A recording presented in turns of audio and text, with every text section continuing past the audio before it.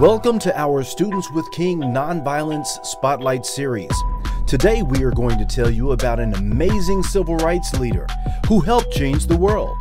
When you hear his awesome story, it will hopefully spark something in you to make a difference and make your community better for everybody. Our spotlight person is Mr. Hank Thomas.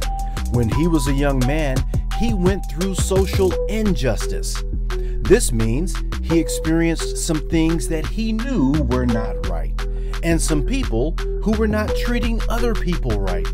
So you know that was not good. What did he do? You guessed it, he decided to do something to make a difference. Mr. Hank Thomas is our spotlight person for this session.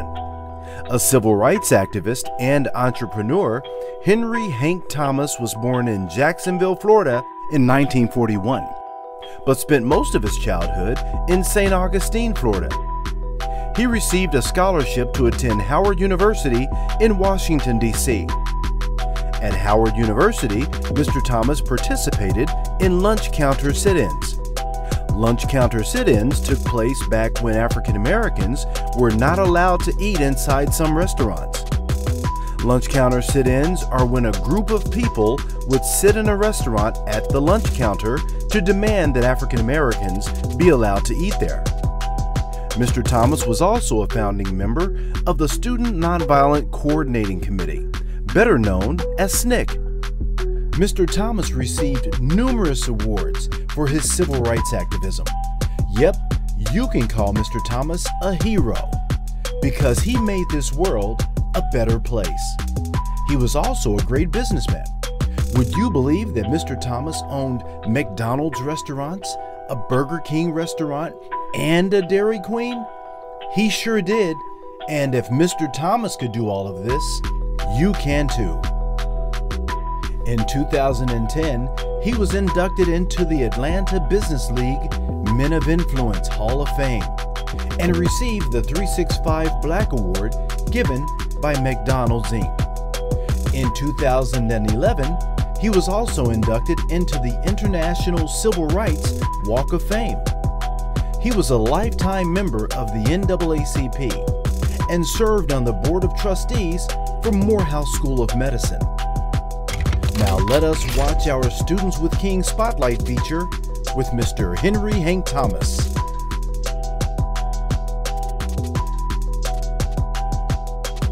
Back in the bad old days of segregation or apartheid in this country, the laws in the South stated that if I got on a bus, Greyhound Trailway bus, I had to go to the back of the bus in order to ride on that bus. And if there were no seats available in the back of the bus, those 3 seats in the back of the bus, then I had to stand up. I didn't believe that was right, and the rest of us did not believe that was right.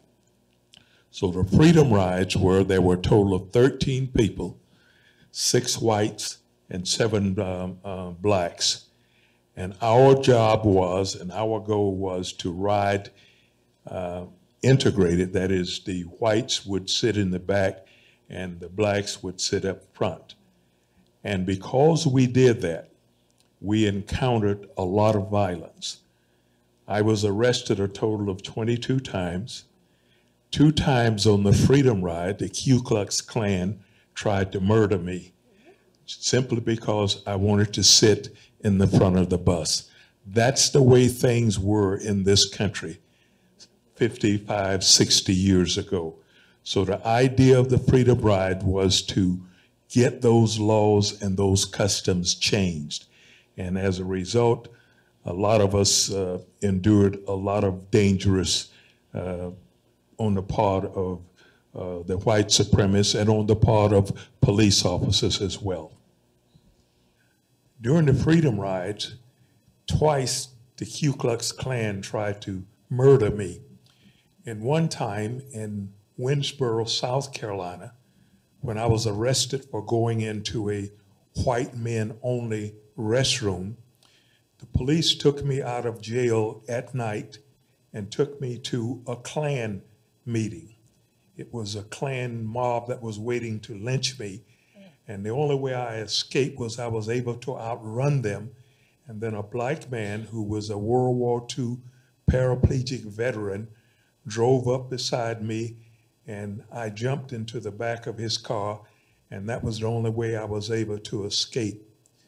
But I want you to imagine, just go back 60 years ago, those of you who are sitting here in this audience, black and white, would be immediately arrested by the police.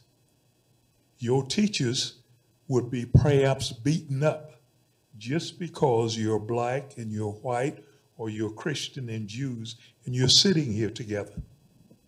That's the way things were in this country, in the South, 60 years ago. It was the same as what you read about in South Africa. They called theirs apartheid. Here it was called segregation. We had to change that. Now, not only was I almost killed in South Carolina, 2 weeks later on Mother's Day, the bus that I was riding in was attacked by the Klan again, and because they could not get aboard the bus to beat us up, they set the bus afire. When they set the bus afire, they held the door so that we could not get out, and the idea was for us to be burnt alive in that bus. The most fearful moment when I truly thought that I would be killed was when I was on that bus that was set afire. At that moment, with the crowd outside yelling and screaming, when the bus was burning, I thought I had a choice. If I got off of that bus, I would be beaten to death. But if I stayed on the bus with it on fire, I felt that if I took a deep breath of the toxic smoke, that would put me to sleep, and that would be the way that I was going to die. So for all practical purposes, at age 19, I had decided to commit suicide. So that was the most fearful time of my life. But even when I got off the bus, a man came up to me with a baseball bat and asked me if I was all right, and I nodded my head. And the next thing I knew, I was on the ground because he had hit me. The men then started coming toward me to, I guess, since they knew that I wasn't dead, and I had to grab a police officer to use him as a shield. That police officer pulled his gun, and I just knew he was going to shoot me. As a matter of fact, I have a picture of, for whatever reason, I put my hands over my face. So during that particular time, those were the times that I thought that I could never survive that. I have those pictures of me getting off of that burning bus, and they're in my kitchen or in my dining room, and I have to look at it to realize this was the way things were 60 years ago. And how I survived that is only through the grace of God.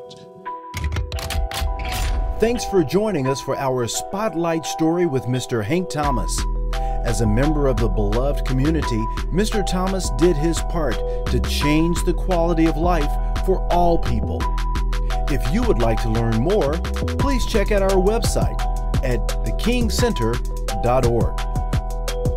Special thanks to our sponsor, the National Football League, for making this moment possible.